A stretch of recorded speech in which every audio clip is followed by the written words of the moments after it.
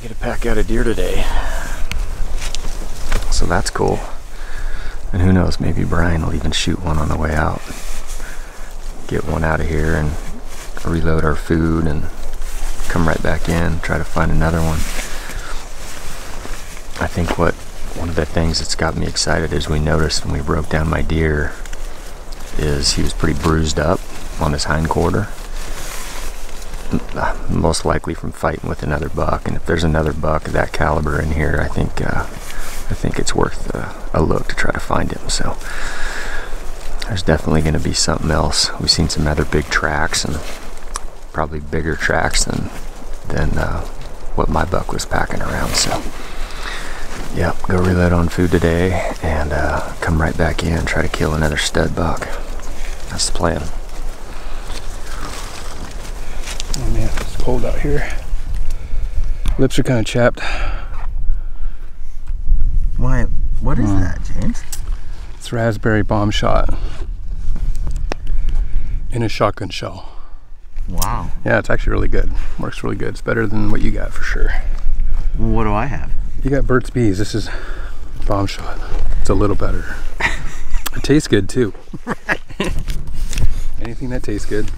Yeah, I've got Burt's, but I gotta tell you, it's not really doing a lot on the old lips. It's made from organic bees. It is. It is. It's Mine's beeswax. I looked it up. No, it's not like Portland. This pack is not light, Brian. It's got a full mule deer in there. It does. We got a lot of miles to go today. I just still think that chapstick has a manly quality to it, but gloves don't. Here's the kicker. Mm-hmm. I got the chapstick and the gloves. So what do you think about that? No chapstick, no gloves. I'm on that train. Bam! Bam! The real man right here. On our way out, off of that peak, I saw what looked like a big-bodied buck. Right now, this time of year, there's every bit of a chance that we shoot another buck on the way out. Very good chance. I mean, that where he is, where you last saw him, is right in our path to get out of here, so we could easily see him. And if that means we have to go a little slower on the hike out, then so be it. We don't have to just bomb back all these miles, but It's gotta feel good to have that on your back. it does. Yep, it's the perfect buck.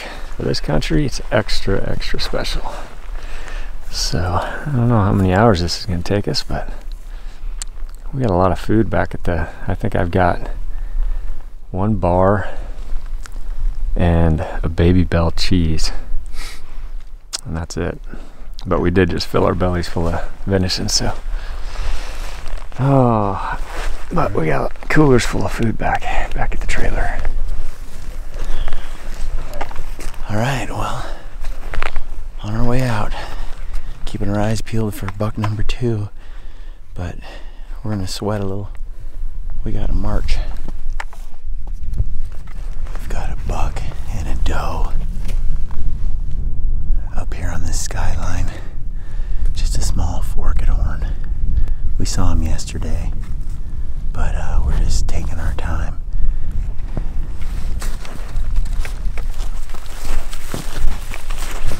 We just saw a nice buck. 3 bucks up there. We bumped them. We're kind of hoping they don't go far. But he was definitely on a doe. Pretty distracted by that doe. He didn't want to leave her. He came back. He got spooked a little, and then he came back and chased off a buck and got back on his doe. So, nice deer. Great buck.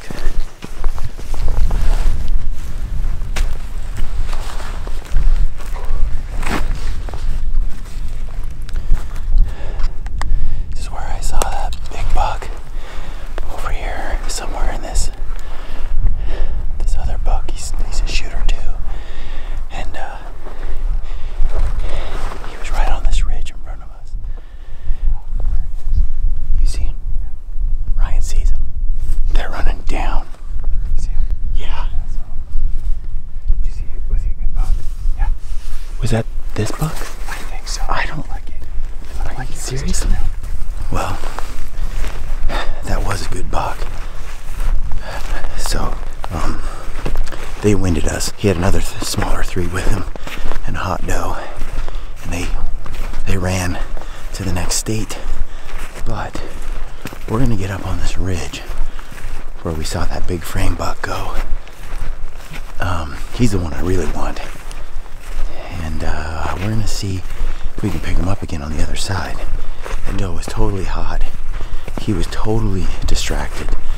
I mean, he got spooked and then he went right back to chasing her. So maybe we get lucky. We get over the top of this ridge, look on the other side, and they didn't go far. And he's just, you know, as soon as he got over to the other side, he started chasing off. There was 3 other bucks with him. Good bucks. And so it's very possible. As soon as he got over to the other side, he just started chasing those bucks away and following the doe, and they just completely forget. It's also possible that they left the county and they're long, long gone. So we'll see, but this canyon's chock full of bucks and does, man. That was intense. Maybe we'll get lucky when we get on this ridge. Basically, we're gonna cross, climb up there, get to the top, and look back. We had seen them just go right over that top. So hopefully they're right on the other side. Well, hiking out, of course, we see a couple of good bucks, one really good one, and he went up over this ridge chasing a doe. Not sure where he disappeared to, but they just tuck into these folds. It could be anywhere. But we're just gonna kind of cruise along this top here, see if we can't pick him up. Well, I found that buck. He's over around this ridge, but I had to leave him to come back and get the guys and get my pack. I'm hoping he's still there, because he could disappear again. All right, well, we got 2 bucks. One's for sure a shooter. It's the wide one I really liked. We got eyes on him. I found him over here. He's bedded. We're gonna move in and try to kill him. Let's go, Ryan. There's so many deer up here. We don't want to blow out anything that we couldn't see from back there, so we're gonna make sure we glass everything here. Make sure we're not missing some. There's a ton of deer in there. A ton of deer.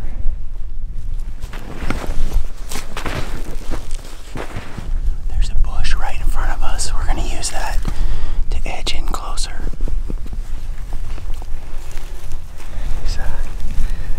We got this bush. He's perfect. We can crawl right up. We're gonna have to get super low. He's facing. He kind of rebedded. He's looking this direction. But we're gonna be. It should be about 300 yards or so. Yeah, 300 is what I thought.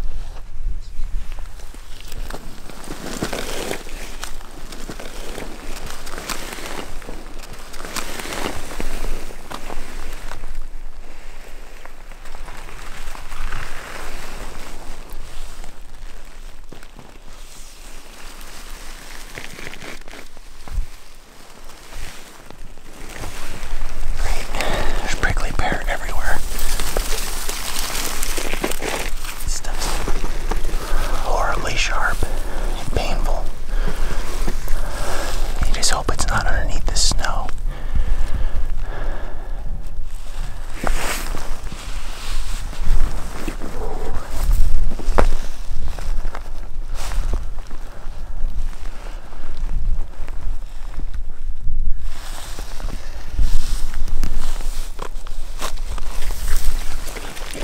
We gotta stay really low.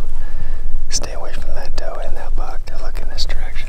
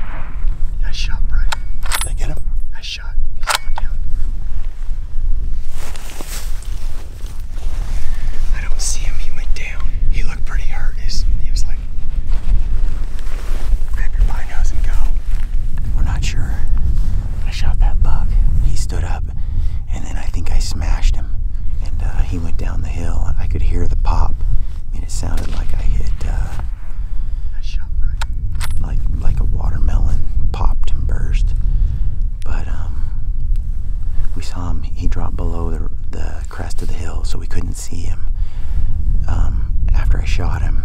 And right now, we never saw him leave the basin. We think there's a dead buck right over here, but we haven't seen him yet. So Ryan crossed over to the other side so he could get eyes and look across, and I'm right here where the buck was, and I'm just keeping an eye out. If he stands up, it's another 200 or 300 yard shot, and I should smash him, but I think he's dead. We just gotta find him. I don't want to risk bumping him if I didn't make a solid shot.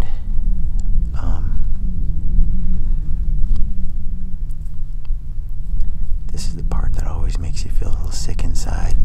I like to see him go down right in front of you. So hopefully he's done for. But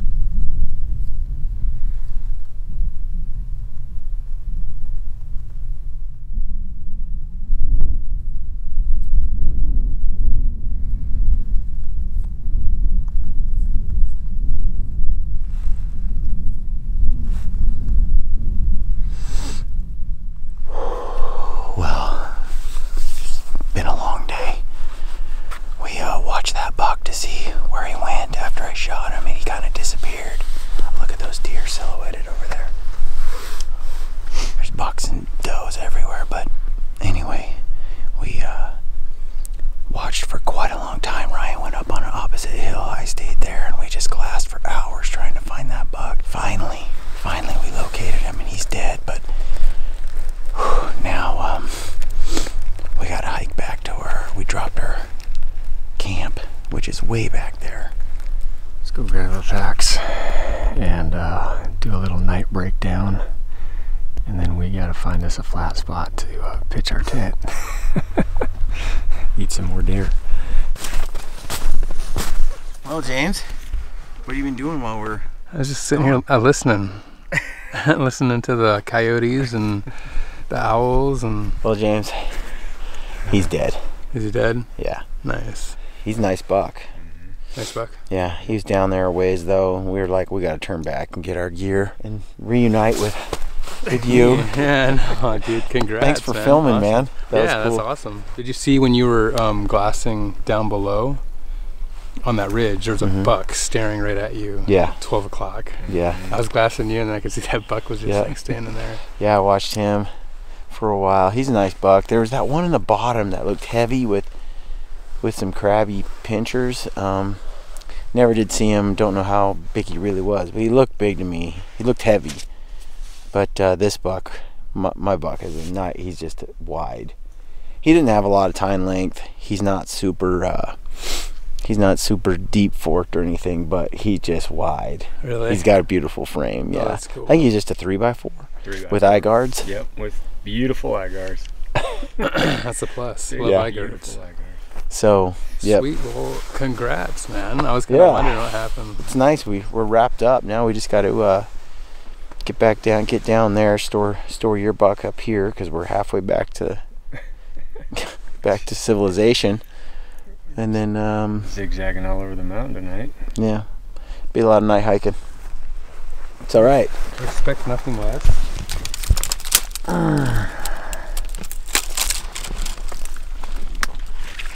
These trees are prickly.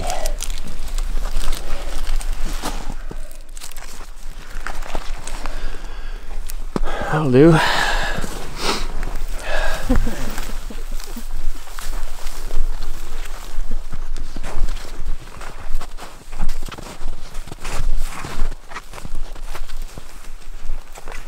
Here he is, James. Bottom sucker.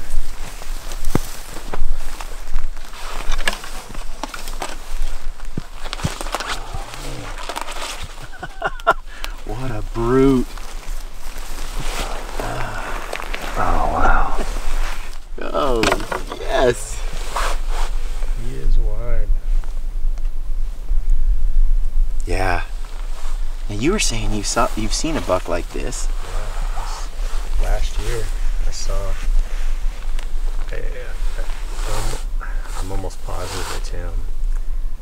big and wide and old. Yeah, he's heavy too. He's Kind of crabby. yeah. And, Yeah, he is wide. He's the biggest bodied buck I've seen, I think, out here so far. Not that I've got a good view of them all yet, but look at that thing. What a cool. Those guards just make him extra. I make that thing look extra special. What an old buck. the first thing I saw when I saw him up there, I was like, okay, his neck and shoulders, he's just a lot bigger. Because there was 4 bucks. And he's got a huge With him? track, like bigger track than most of these bucks back here.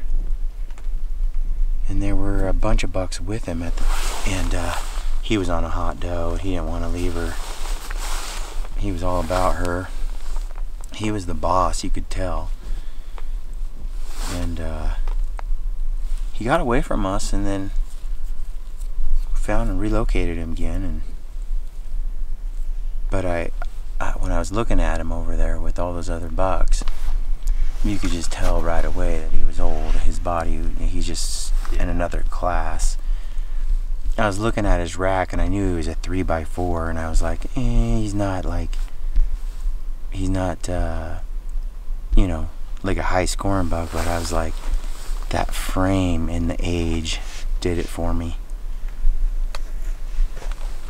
It's just really cool.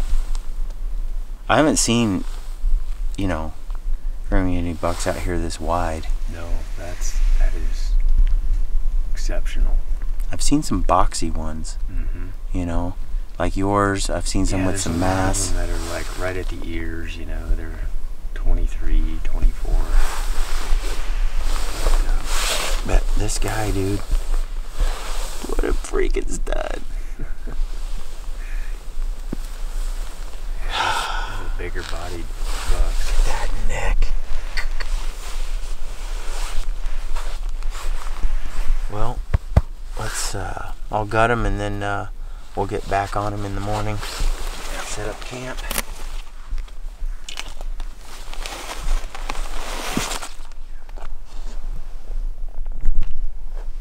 Nice public land muley.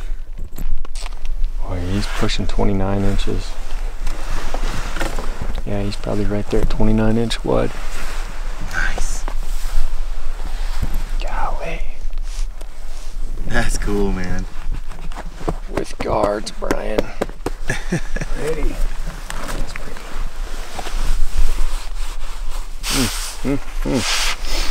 Great buck. I love old bucks. Yeah. Well, got his guts out and pulled the heart and the tenderloins out for dinner tonight, since we don't have any food.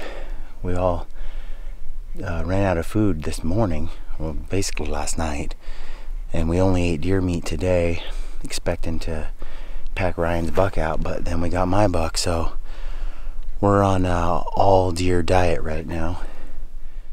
And then we'll finish breaking them down in the morning, and we'll pack them out. Did you get that on camera? That was all man right there. I'm not gonna tell them that. Careful, that's how you lose a nut. I'll hurt my foot on the next one.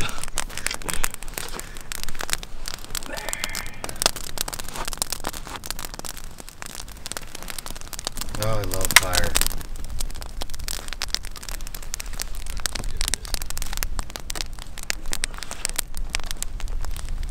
There's one meat stick.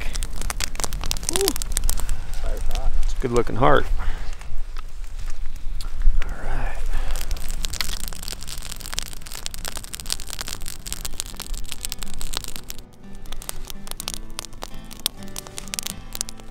Well, Mama told me when I was young, said sit beside me, my only son, and listen closely. Oh man, that's good. You're gonna like that. I love heart.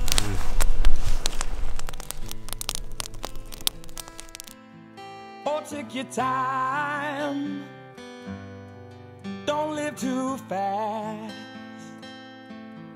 Troubles will come and they will pass. You'll find a woman and you'll find love.